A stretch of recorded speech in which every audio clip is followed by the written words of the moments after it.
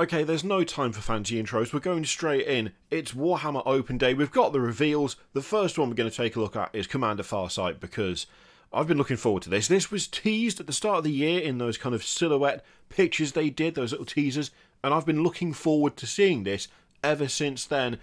This feels like quite a big step up from the old one, like quite big. There's a lot going on that's different here. We can take a look at the old one right now. It's still on the Games Workshop site, so take a look whilst you can, because it's not going to be there for very long. Farsight already had a few notable differences from the Tau Empire Commander. I mean, this is the newer version of that since this is the 2017 one, but still, there were already some differences, right? There were already some significant changes, and it really helped set him apart. I would suggest that this is a step above that, like, by quite a bit. This is like a lot sleeker. This suit is way sleeker than the standard one. The standard one, you've still got that very boxy chest. There are some curves to it, and you do have like segmented panels on the legs, but they're quite thick, quite chunky. You also don't have that really cool like shoulder pauldron. Pauldrons go on the shoulders. I don't know why I said it the way I did, but there you go. But there's a big difference on this Farsight between like the legs and the legs on this, between the torso as well. Like the torso on Farsight now has got these kind of bars coming out the side that then attach to the shoulders by the look of things. I like the changes they've made. Like, I like them a lot. This looks like sleeker and faster. It looks more developed, slightly less armoured in some ways, and they've moved kind of like some of the segmented sections around, so the legs are a lot simpler in terms of like how many parts they are, but they're also a very different shape as well. Like, switching between these two, it really does feel very, very different. Far more so than the old Farsight did. Now, that is significant in its difference. I like it a lot. I will say, I think if you weren't a fan of the Tau aesthetic before and kind of... I mean, let's be honest, they're not exactly hiding where they've got inspiration from for these. If you weren't already a fan of that, then I'd suggest that there's a good chance this is not going to be an improvement. Because if anything, they've taken the current theme and turned it up, I'd suggest. I mean, the base is very on the nose. The base is very on the nose. But overall, I like this new version of Farsight. I like it a lot. I think the head looks better. I really like that the jetpack, the wings on the side, like kind of those adjustment wings, look really, really nice. They haven't changed the design of the sword too much, which is a good thing. Like that close-up of the head in the bottom right, that looks great. You can just see... I mean, it's also the way it's painted. Like the fact they've put a bit of... just that bit of OSL on the bottom of the... on the bottom of where the lens is. That... oh, it works so good. There's little things as well, like if you look at the like the vents at the top, they are curved, like the housing is curved on there. There's a lot more in the way of kind of rounded edges going on Farsight's suit now. That is a great looking model. That is really, really nice. Now, I don't think there was anything necessarily wrong with the old one. I don't think there was anything that like stuck out as being bad or rubbish or anything, but it's definitely getting on a bit. And I do like the steps they've taken to kind of push him even further away. So there is of course a reason for him having a slightly more fancy suit, because it's a bleeding edge XV86 Supernova battlesuit. It's so cheesy. I love it, but it's really cheesy. Designed specifically to suit his needs by Oves, the Earthcast scientist who fights by his side as one of the 8. I do like how it says, although similar to the XV8 Crisis suit. It is similar in that they're both suits. A lot of it looks really considerably different in my opinion. Now, he will of course be getting his own Arcs of Omen book. He's also going to be in a new boarding patrol, which is super interesting. I mean, are we going to get a non-Farsight version of a Tau boarding patrol, or is this just what you get for this? It seems unlikely that they would suddenly decide, hey, we're going to make it so that you can build Farsight as just a regular commander. I mean, I don't see him being like a dual purpose kit, because surely part of the big deal with him is that he has this fancy armour that I'm assuming you can't just take as a normal Tau commander. I could be wrong. Either way, this is a fancy lad. This is a fancy lad, and I'm liking him a lot. Good update, this one. Good update. Next up, we have new Boss Snikrot. Snikrot is one of the best models that Games Workshop has ever made, and I will stand by that forever. This is his old version, and it is quality. It's grim, it's dark, it's grimy. He looks like an absolute deranged murderer, which is fantastic. 2 gigantic combat knives, all the dog tags wrapped around the forearms there, which you'd assume would make him bad at stealth, but no, he isn't. The old model is brilliant. I love it. And I think the new one is pretty decent too. I have to admit, I'm not quite as enthusiastic about this one as I am about Farsight. I mean, it is a good update. It's definitely a good update, but there is something that this model doesn't have that the old one did, and it's a certain, personality. See, I mean, technically this is a better model. Like, the details are crisper, you've got, like, I feel like the posing is a little bit better, you've got multiple choices in terms of what you want to do for the head, so you can either have mask up, mask off, or mask down, so there's more choice going on there. And overall, the details are pretty much the same. You've still got all those dog tags around the forearms. You've got, like, the combat blades are pretty much exactly the same. They're just more detailed, and they are a bit thinner and they're just a bit better looking. Overall, this is just a much more crisp miniature. The thing is, a big part of what made the other one so good was the pose. See, this one, the pose is good, except it's missing one little detail, which is the finger in front of the mouth. See that little shh motion? That's significant. Like, that adds so much to the model in terms of personality. That makes it partially as creepy as it is.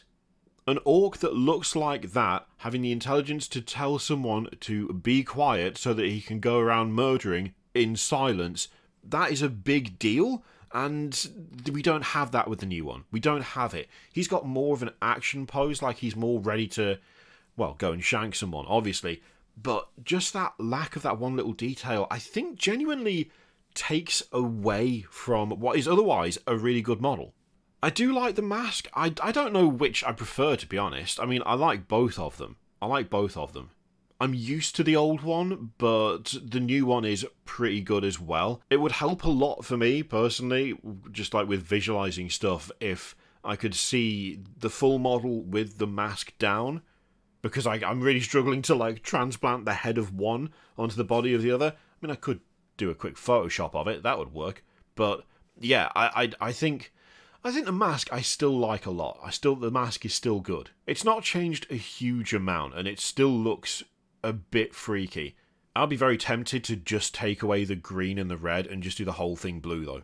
I think just the whole thing being blue lenses would make it look better, for me personally. Overall, though, this is a solid lad. Once again, a nice update. It's just missing that little bit of attitude.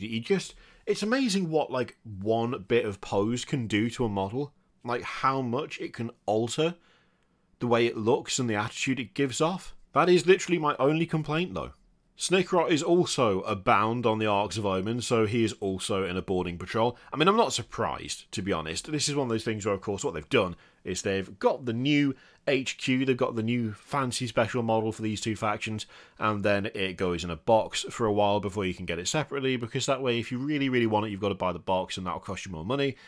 I still don't like it as a tactic. It sucks, but GW gonna GW. Now, for AOS, we have some interesting opposites. So we have a Slaanesh champion and a Khorne champion. The Slaanesh one is the Lord of Hubris, who basically just saunters over to enemy combatants who are highly skilled and looks at them as though they're nothing until they attack him, at which point he kills them. So, very on-brand, very Lucius the Eternal there.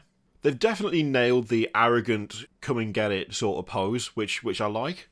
He is a champion of Slaanesh, so of course wardrobe choices are questionable to say the least. For some reason he really wants long hair, but instead of growing his own, he's got some sort of weird helmet on with a bunch of tassels hanging down the back. Look, it's your head, you do what you like with it, I guess. I do really like this, to be honest. But then again, I like a lot of the Hedonites Knights of Slaanesh stuff. Like, they have such a cool, unique style. They're so distinctly Chaos, but they don't look like any of the other Chaos stuff. I think in some cases, some of the like the Bloodbound of Khorne and just, you know, the generic Chaos Warriors and stuff, from a distance they can be a little similar, a little samey. Not like identical, but not like a single glance you know exactly what it is.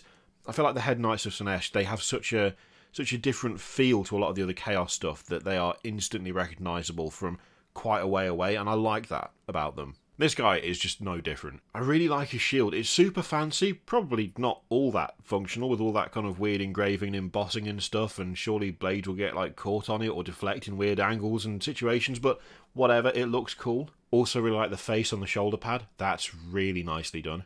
Actually relatively subtle, I think. The tassel helmet is mad.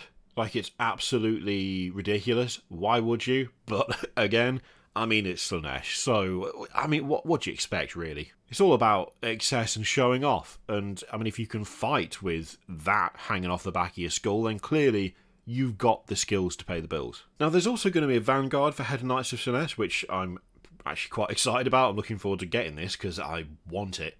But this is being released alongside the new Battle Tome. Now, the art on the front of this Battle Tome, it makes me sad. I don't know what they've done to this, or why.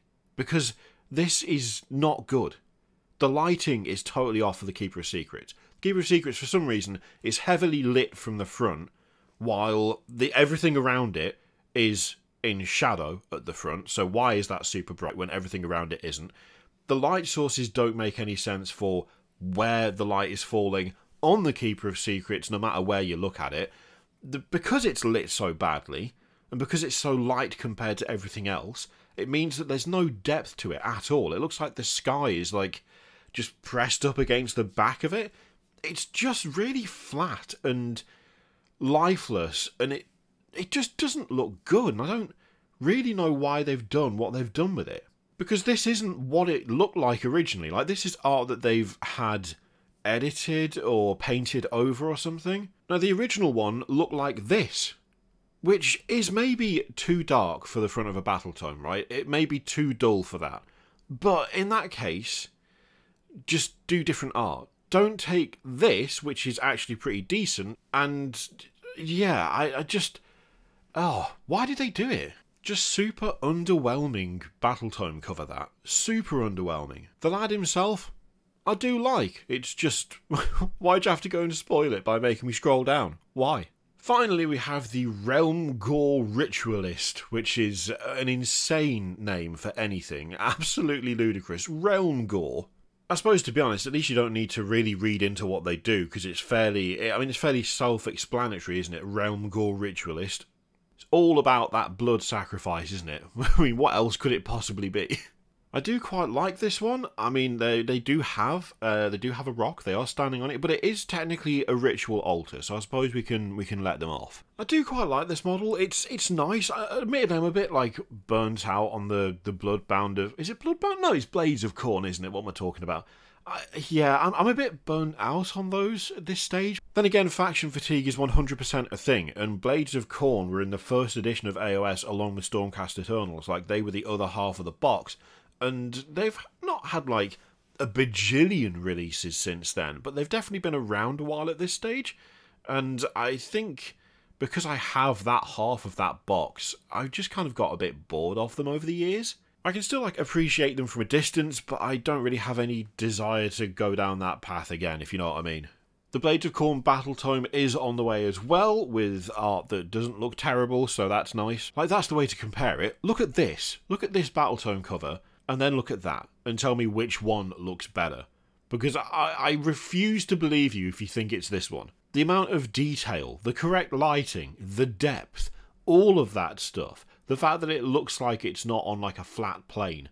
The fact that the perspective is right, and they don't look warped and flat.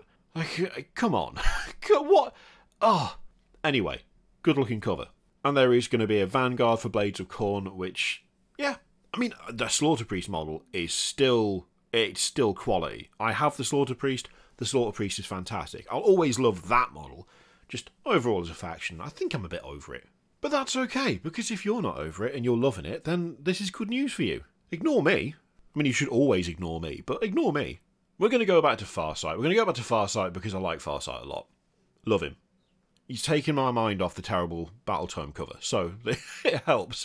And I think of the four that we've seen, this is the thing that's tickled my fancy the most. This is the one that I'm most excited about. The question is, which one is it for you? Which of these four are you most enjoying? Let me know what you think in the comments down below. In the meantime, feel free to click all the things, Patreon, video, subscribe, all that stuff. Click it if you like, don't click if you don't want to. And as always, there's an affiliate link in the description for Element Games, and there's some pre-orders right now as well. Thank you very much for watching. I'll see you next time.